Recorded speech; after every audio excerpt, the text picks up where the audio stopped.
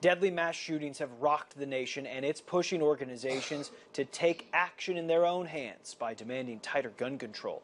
ABC 17's Kennedy Miller is live in Columbia. Kennedy, Mothers Demand Action actually went to Senator Roy Blunt's office today to drop off petitions that relate to regulating firearms.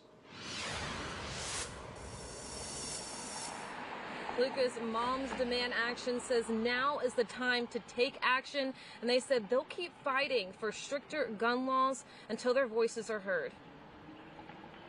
We know this is a marathon.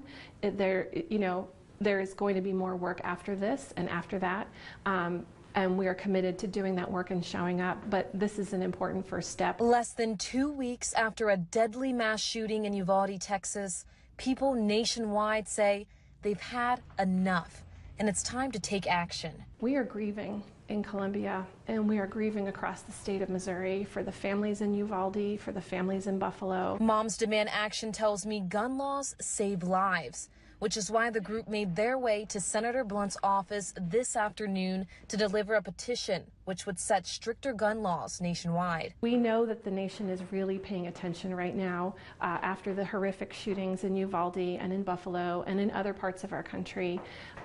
This conversation is being had across kitchen tables, across Missouri, and we want our senator to hear from us. The CD says Missouri has the 4th highest rate of gun deaths in the U.S., and nearly 1,500 people died from firearms in 2020.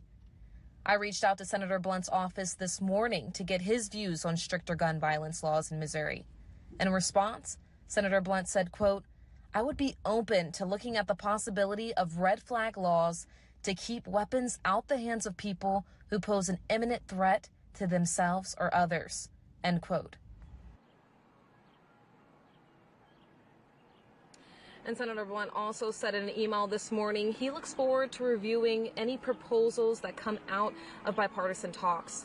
Reporting live in Columbia, Kennedy Miller, ABC 17 News.